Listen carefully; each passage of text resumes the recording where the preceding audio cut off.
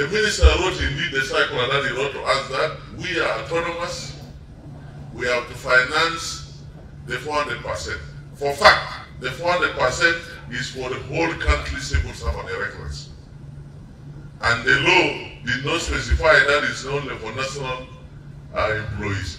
But the level of implementation, it is the issue here in terms of cash liquidity. The Minister of Finance said we have increased your transfers by this much, I think 100%, and uniform.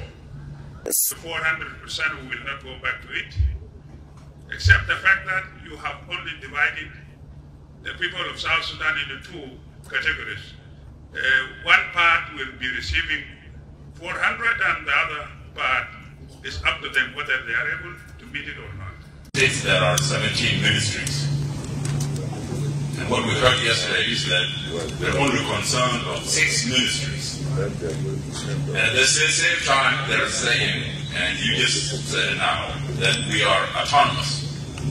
If we are autonomous, why are you making financial rules and regulations for us without us giving you exactly what suits our budgets in our states? Why?